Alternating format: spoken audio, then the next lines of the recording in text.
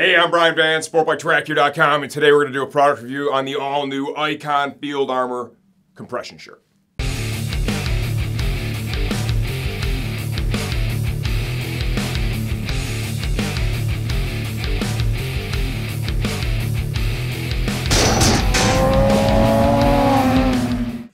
Okay, this retails for $150 as of the time we're shooting this video. Please understand, we don't update videos for pricing changes, only if the product itself has been fully redesigned.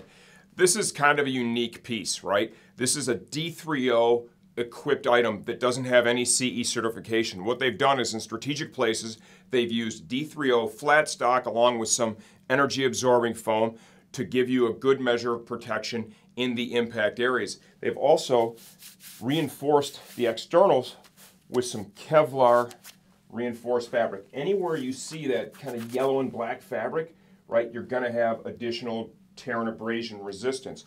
Anywhere you see this foam, okay, some of these inserts, as far as I can tell, aren't D3O. They're not all D3O, but like here in the chest, elbows, forearms, shoulders, I believe in the back, some areas have like 2 layers.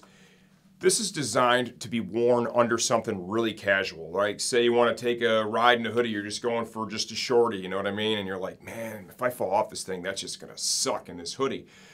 This is just something to kind of hedge that bet a little bit. Is it going to give you the same measure of protection that wearing a full-blown textile jacket will? The answer to that is no, it will not, but it's going to be better than nothing. Let's talk sizing. 5 feet 11 inches tall, 32-inch waist, 197 pounds.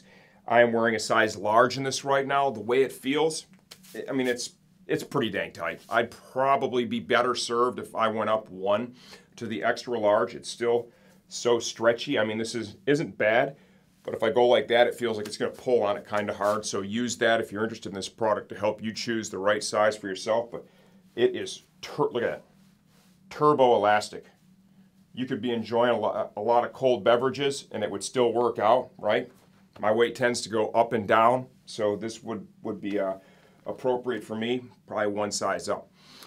If you like what you see, you have more interest to see where those little segments of D3O are, I'm going to try and show you that in the second part of this video. Okay, now we'll give you a quick inside-out look at the all-new Icon Field Armor compression shirt.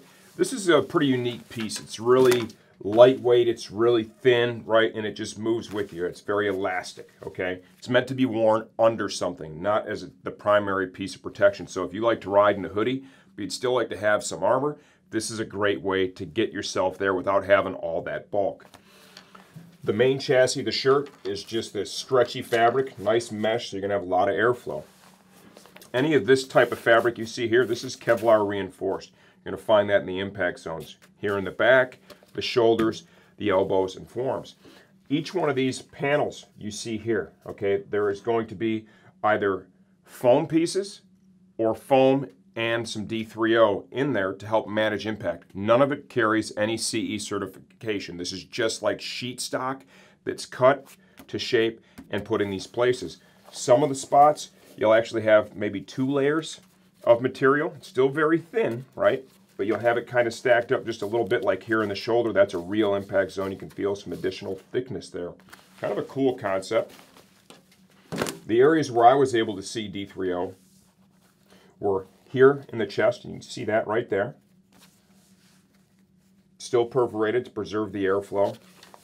Also here in the elbows, shoulder area, and then I believe, you know, and I couldn't really see through this here in the back, but I do believe that some of these back pieces as well have a layer of the D3O. It feels like there's 2 layers in there. So kind of a cool concept, right? This isn't meant to be a standalone piece. This is meant to be a complement to another casual piece of riding gear just to help you be a little bit more protective.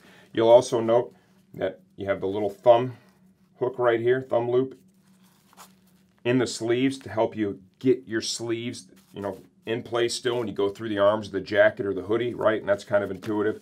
And then for the main zip, we have a real light gauge locking zipper for the main zipper. Any questions or comments, just leave them in this video. I answer all that stuff myself, and we are here to help you choose the right gear.